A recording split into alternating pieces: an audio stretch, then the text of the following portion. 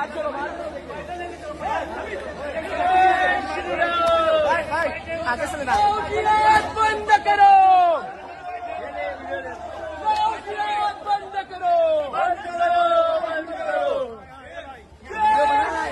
अस्सलामुअलैकुम नाजरीन इकराम, मैं हूं SunyeSyedZeeshan और आप देख रहे हैं बसीरत ऑनलाइन।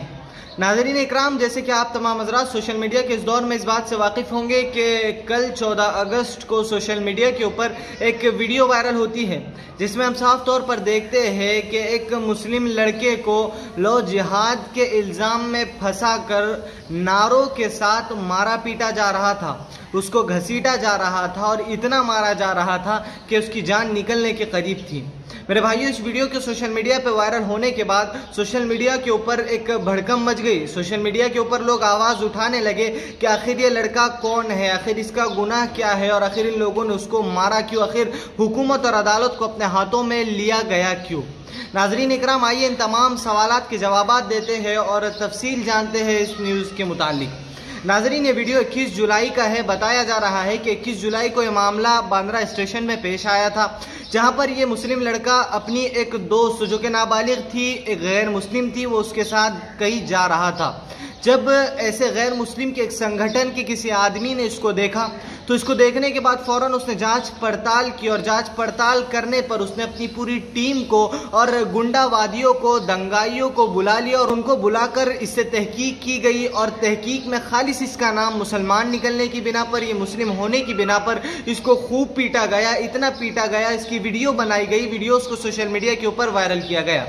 नाजरीन इकराम, ये मामला 21 जुलाई का था। पुलिस ने 21 जुलाई को इसके खिलाफ रिपोर्ट भी दर्ज कर दी थी, लेकिन अब तक के कोई भी अरेस्टिंग नहीं हुई थी, मुलजिमीन के खिलाफ कोई भी कार्रवाई नहीं की गई थी, जो कि बहुत ही शर्मसार कर देने वाली बात है हमारी इंडियन गवर्नमेंट के लिए। नाजरीन इकराम, जबकि वीडियो 21 जुलाई का है, आखिर 14 अगस्त को जब वीडियो वायरल हुआ, जब वीडियो सोशल मीडिया के ऊपर अपलोड किया, जब ही क्यों पुलिस और प्रशासन हरकत में आई। नाजरीन, याद कीजिए आज से 1 महीना पहले के मामले को, जब मणिपुर के अंदर दंगे चालू थे, मणिपुर आग में जल रहा था, मणिपुर आग से सहम रहा था, मणिपुर में औरतों की इज्जत और इस्मत को पामाल किया जा रहा था, उनकी इज्जतें महफूज नहीं थी, मणिपुर में लोगों के घरों को जलाया जा रहा था, लेकिन उसकी खबर पूरे हिंदुस्तान में किसी को भी नहीं थी। मणिपुर स्टेट अपने आप में जल रहा था, सहम रहा था और इंडियन गवर्नमेंट और हमारी इंडिया के लोग अपनी अपनी ऐश अय्याशी के अंदर बैठे हुए थे। हमारी हुकूमत जिनके सुपुर्द हमारा यह मुल्क किया गया है, जिनको वोट देकर हमारे लोग और जनता जिनको देश का एक लीडर बनाती है,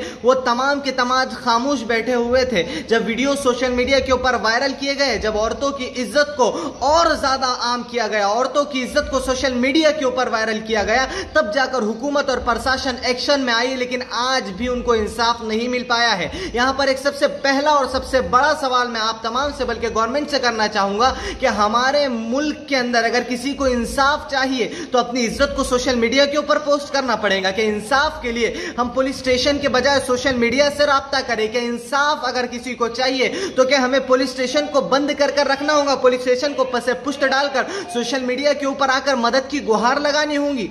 अगर सोशल मीडिया के जरिए ही इंसाफ मिलता तो यकीनन हमारी ये पुलिस प्रशासन को चाहिए कि अपने पुलिस स्टेशन पर ताले लगा दे, हुकूमत की गद्दियों को बंद कर दे और ये सारे लोगों को और इन दंगाइयों को ऑर्डर दे दे, इनको ये राइट दे दे कि ये लोगों को जो करना है ये लोग करें।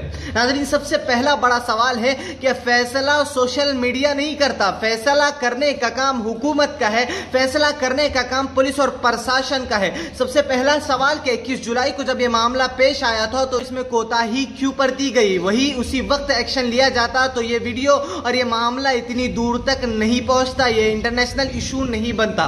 दूसरा एक सवाल ये है कि जो दंगाई और जो मुलजिमीन उस मासूम से बच्चे पर बगैर किसी तहकीक के जुल्म कर रहे हैं, तशद्दुद बरपा रहे हैं, तो उनका ये काम बनता है कि आपको किसने हुक्म दिया, आपको किसने ऑर्डर दिया कि आप हुकूमत को अपने हाथों में ले, आपके पास ये राइट किसने दिए कि आप खुद से फैसला करने लगे। ये मसला अगर लड़का गलती पर भी है, लड़की गलती पर भी है, तो काम पुलिस का है कि वो उनके खिलाफ एक्शन ले। उनको जो करना है पुलिस और प्रशासन करेंगी।